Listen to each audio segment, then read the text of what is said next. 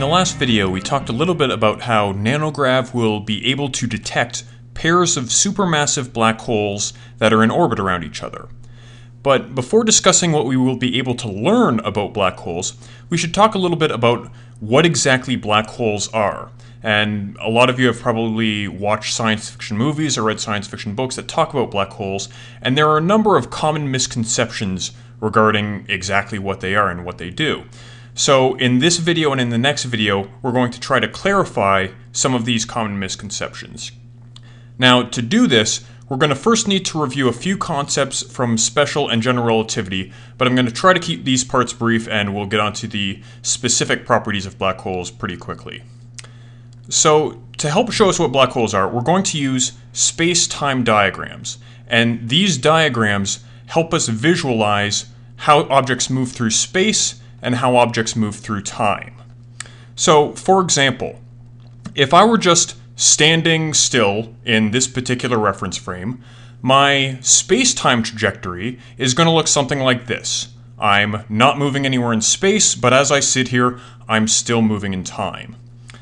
Now, if I have a certain velocity or I'm moving in this reference frame, my trajectory might look something like this. As time goes on, my position in space is going to move, and depending on how fast I'm going, determines how tilted this line is. So here I'm not going very fast, here I'm going a little bit faster.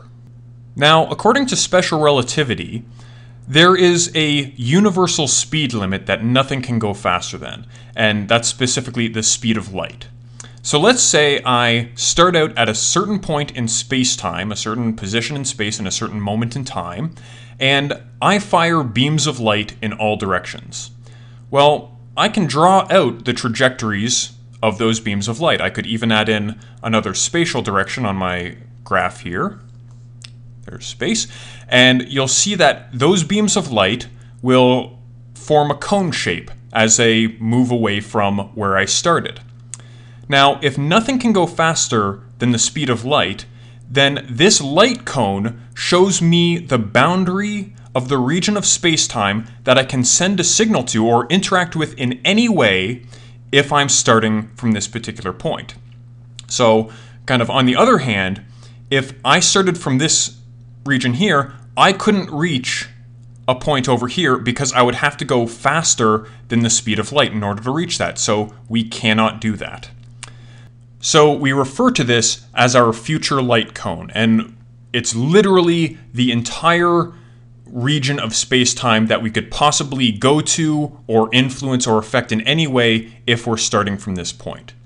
Now, of course, if we start to move, let's say we take a certain trajectory that looks like that, then at a later time, we're going to have a different light cone, but that's just because we've moved, and now starting from this point, there's a different region that we could affect in our future.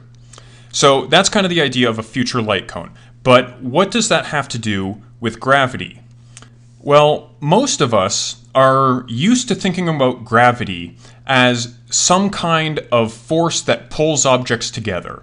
So, for example, the Earth pulls down on us and keeps us attached to the Earth, and the Sun pulls the Earth in its orbit, and that kind of gives us the idea that we were taught in school that gravity is some kind of pulling force. However, Einstein, with his theory of general relativity, found that gravity could be much better described as the effect of very massive objects actually curving the geometry of space-time around them.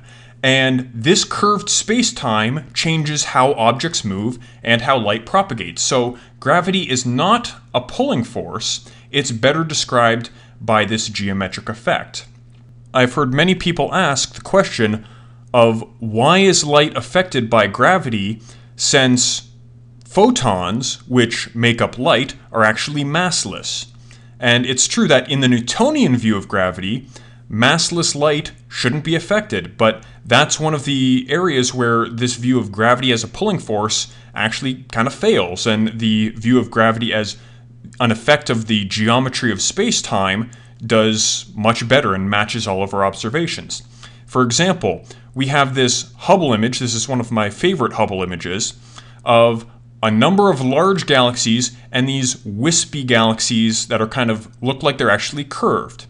And what's happening here is, let's say we are observing this cluster of galaxies from the Earth, and there are all of these large, massive galaxies that are in the foreground of the image, but behind these galaxies in the foreground are these galaxies that are in the background. And the light from those galaxies is actually affected by the presence of these massive galaxies. These galaxies are curving space-time around them, and that has an effect on the trajectory of light that passes by them. So we can actually see this effect of the curvature of space-time.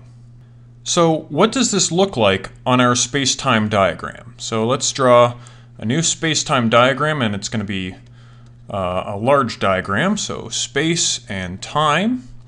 And let's say on this particular diagram we put a large mass that's just sitting over here. This could be a planet or a star or a black hole or just any mass that's sitting there. Well, this mass changes the geometry of the space-time around it. And the light rays that form our light cone are going to continue to follow straight lines, but in this curved space-time. Now, if I'm far over here, then I'm far away from the effect of the mass and where this curved space-time is, so my light cone is going to look pretty much the same as it did before. However, if we look at a point that is closer to the mass, closer to where the space-time is more strongly curved, then compared to this light cone, the light cone over here is going to be at first very slightly tilted towards the mass. So this light cone is tilted in that direction, and as we get closer and closer to the mass, that tilt is going to become more and more pronounced. And it's important to remember that there is no gravitational force that is pulling on this light or anything like that. It is the effect of the curvature of space-time. These light paths are still following straight lines in a curved space. And since it is very difficult to draw curved surfaces on a flat computer screen, these straight lines, these straight light paths are going to look like they're curved. It's actually very similar to how flight paths look on a map for airlines. If I have a flight going from Los Angeles, California to London, England, that airline flight is going to follow this path that goes over northern Quebec and Greenland. And that looks, on this flat map, like it's a very curved line. However, if we look at a globe and trace the path from Los Angeles to London, then we see that this actually is a straight line on the curved surface of the Earth. So since we're looking at this with the wrong geometry, these straight lines are going to appear curved. The exact same thing is happening with our space-time diagram. These light rays are following straight lines in a curved space-time. But since we can't truly draw a curved space-time, they look like the light is actually being curved. This not only affects light, but the curvature of space-time also affects the trajectories of massive objects in everyday situations. When you throw a baseball and watch it go up and down, it's actually following a straight line in a curved space-time. The mass of the Earth has curved the space-time on the surface of the Earth in such a way that it will affect the trajectory of that thrown object. It's not being pulled on by a gravitational force, but once it's in free fall, it's following a straight line in a curved space-time. So with this picture, we have large masses, curved space-time, and as we get closer to the mass, our light cones are going to tilt more and more towards the mass. Now, if we were, for instance, approaching the Earth or approaching even a star, then we would run into the surface of that object, let's say the surface of the Earth, long before this effect becomes too extreme. And if we went and dug inside of the Earth, the light cone wouldn't continue to tilt that way because we would have mass on either side. However, if we didn't have the Earth, and let's say we had a very small but very dense and massive object that we could keep getting closer and closer to, then we would eventually reach the point where our light cone is tilted enough that what was the side of the light cone that pointed away from the mass is now pointing straight upwards on our diagram. And if we continued even farther, then the light cone would, even after that point, continue to tilt more and more, so the entire light cone would be pointed towards this mass. Now, we said before when we were introducing the idea of a light cone that there is no way that you can reach any points that are outside of your light cone. So once we get to this point where the entire light cone is pointing towards the mass, there is no way that we can get out of this region of space-time once we have entered it. Doesn't matter how many rocket engines you strap to your spaceship, it doesn't matter what you do, once you enter into this region, you cannot get out. And again, this is purely a result of how this mass had changed the geometry of space-time around it. There's no pulling involved, but this geometry of space-time restricts you from being able to escape this region once you enter it. The boundary of this region, where once you enter this region you cannot escape, the boundary of this region is referred to as the event horizon. And the reason that we call it an event horizon is that if there is some event that happens inside of here, an observer that's far away from the mass and watching cannot see any signals from what happens inside of this event horizon. And again, this is the effect of the curvature of space-time. Space-time is so curved that not even light can escape this region. So this finally gives us a picture of what a black hole is. If we have some mass that has somehow been collapsed or compressed down to such a small size that it's inside of this event horizon, then it turns out that the mass will continue to collapse down to a point of infinite density that we call the singularity.